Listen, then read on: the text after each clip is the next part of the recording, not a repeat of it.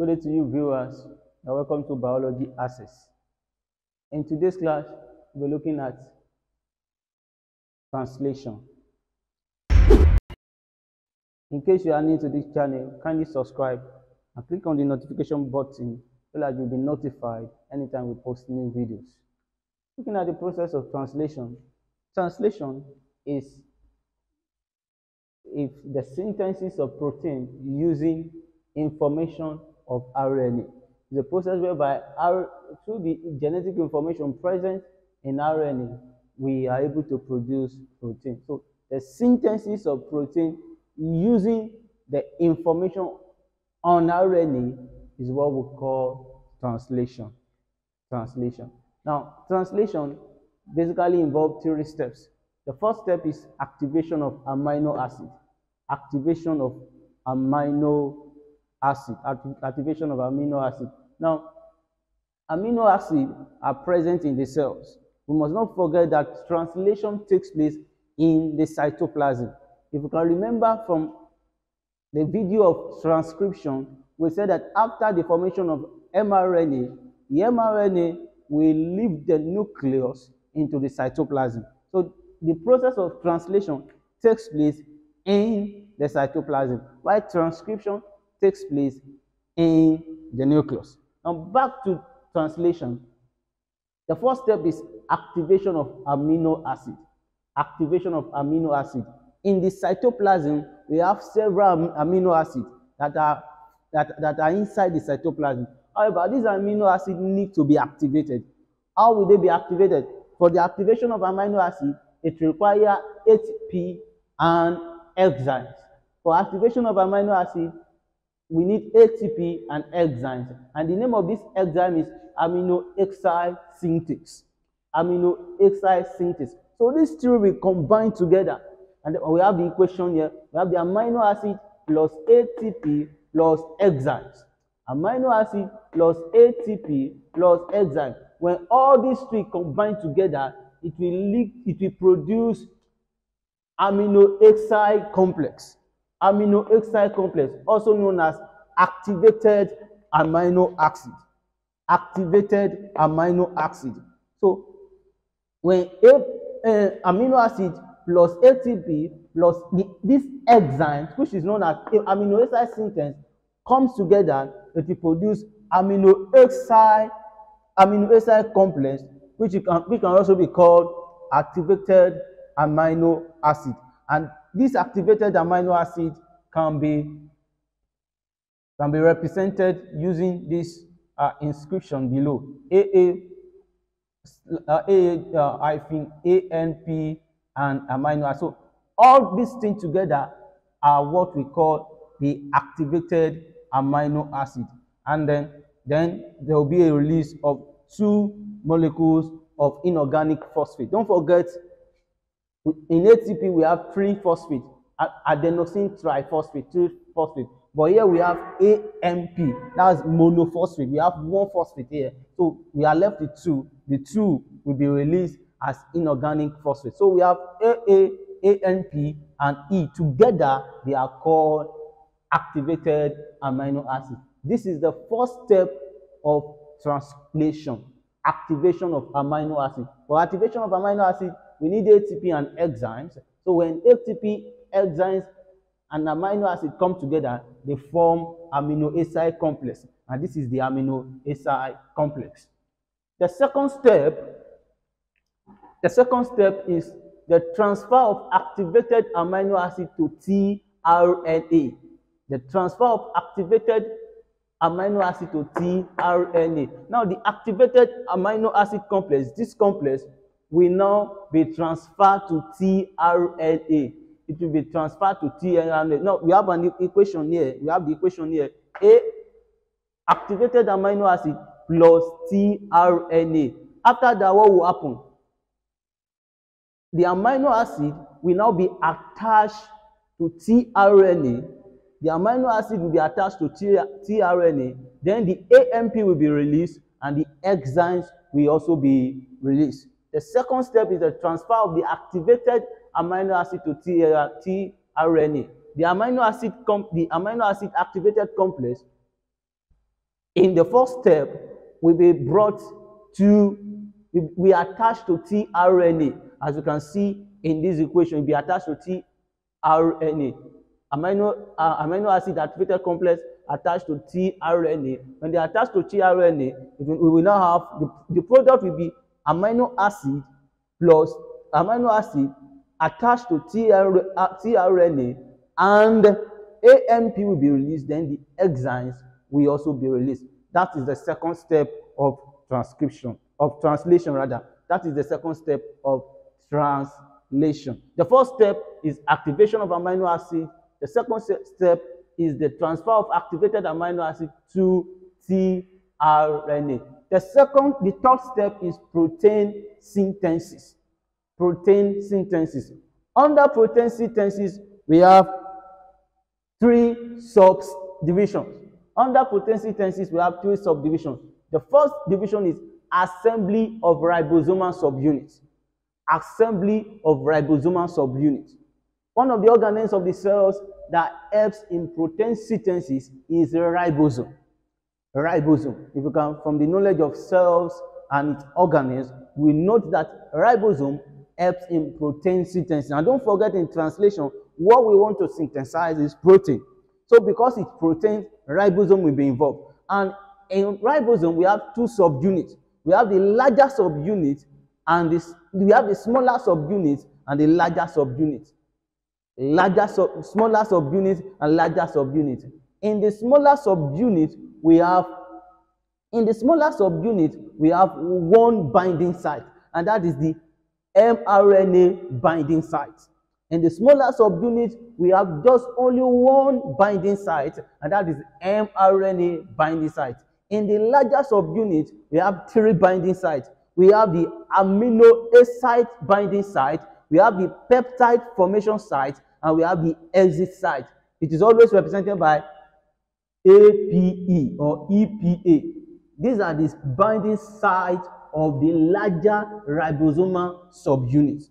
Don't forget, we are on the third step. We are the third step, which is protein synthesis. And I said under protein synthesis, we have 3 steps. The first step is assembly of ribosomal subunits. And I said that ribosomal subunits have 2 subunits, the smaller subunit and the larger subunit. The smaller subunit has one binding site, and that is the mRNA binding site. And the larger subunits have 3 binding sites. We have A representing the amino acid binding site, B representing the peptide formation, and E representing the exit site. Now, these 2 subunits will now combine together. We now join together like this. You can see they have joined together here. They have joined together. So when they are now joined together, now what will help to join them together is magnesium ion. So the function of magnesium ion is to help in the assemblage or in the joining together of the 2 ribosomal subunits.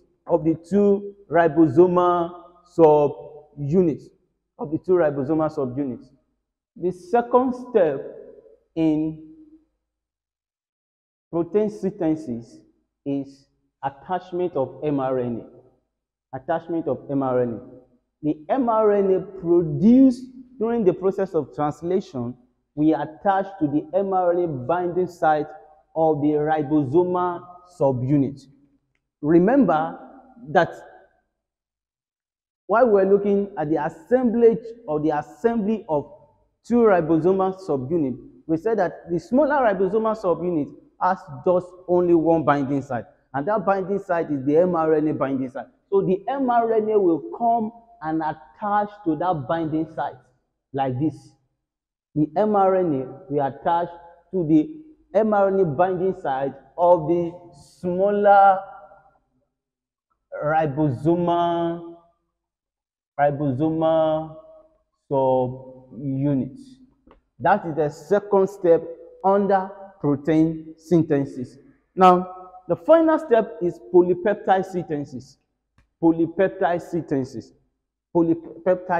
Now, what will happen under polypeptide synthesis is that tRNA will bring activated mRNA. Don't forget that when we started looking at translation, we said that after activation of amino acid, activated amino acid, we attach to tRNA. That was the second step. We attach to tRNA. Now that amino acid that is attached to tRNA, tRNA will now bring that amino acid to this site. It will bring that amino acid to the mRNA. We bring it to the mRNA, and the tRNA will read the code on the mRNA. It will read the code on mRNA. Now, there is an exception here. There is an exception here. All amino acid will come to the amino exide binding site of the larger ribosomal subunit, except the start codon, which is AUG. AUG will come to the polypeptide site, which is P. AUG will come to P because AUG is the start codon. So the first amino acid, which represents AUG codon, will come to P. Will come to P, while others will come to A. Others will come to, it is only the start codon that will come to. So tRNA will bring the amino acid to this site and read the code on mRNA. Once it reads the code on mRNA, it will drop the amino acid, and then tRNA will be released. Don't forget, this site is the exit site. This site is the exit site. So once tRNA brings the activated amino acid, if it is for the start codon, it will come to the P region. Once it comes to the P region, it drop the amino acid. From there, tRNA will be released. Then another tRNA will bring another amino acid to this time around to the A region. Once it drop it, it will be released. It will exit. Another amino acid, they will keep bringing amino acid to this site until it will get to the stop codon, which is UAG. And remember that the stop codon is also known as nonsense codon because it's no coding for any specific protein. Because it's not coding for any specific protein. So this process of tRNA bringing amino acids to the mRNA will continue. The process will continue until there is a stop codon. If you don't know what a stop codon is, I will advise you to go and read about genetic code, where we have the start codon and the stop codon. So this process will continue. This process will continue until there is a stop codon. And after there is a stop codon, we will now have something like this: amino acid 1, amino acid 2, amino acid 3, amino acid 4. And each of the amino acids are linked together by peptide bond. They are linked together by peptide bond. This amino acid A, amino acid 1, 2, 3, 4. So when we have many amino acids linked together, that will lead to the formation of protein. Now let's quickly look at this process of polypeptide synthesis again. We'll see that tRNA will bring the activated amino acid to the binding site. We bring it to the mRNA that is attached to the smaller ribosomal subunit. tRNA will bring the AA, which is the amino acid, to the mRNA. Remember I told you that for the start codon, which is AUG. AUG will come to the polypeptide site. It will come to the polypeptide site, while every other amino acid will come to the amino acid binding site. So tRNA will keep bringing amino acid to this ribosomal subunit. They will keep amino acid, they will keep bringing it, and as it brings the amino acid, it will read the codon on mRNA. Once it reads the codon on mRNA, it will be released. That's why this place is called the exit site. This exit site is for the release of tRNA, because once tRNA drops the amino acid, it will be separated from the amino acid and it will leave through the exit site. Another tRNA will bring another amino acid to the first amino acid. Then there will be another amino acid. The process will continue like that until there is a stop codon. In summary, let's summarize the process of translation. The process of translation involves 3 steps. The first step is activation of amino acid. The first step is activation of amino acid. The second step is the transfer of activated amino acid on tRNA. And the third step is protein synthesis. Under protein synthesis, we have 3 sub-steps, 3 subdivisions. The first one is the assembly of the 2 ribosomal subunits. The second one is the attachment of mRNA on the smaller ribosomal subunit. And the last step is polypeptide synthesis. That is the process of translation, which involves the synthesis of protein from RNA. If you have any questions or comments, drop it at the comment section. Thanks for viewing.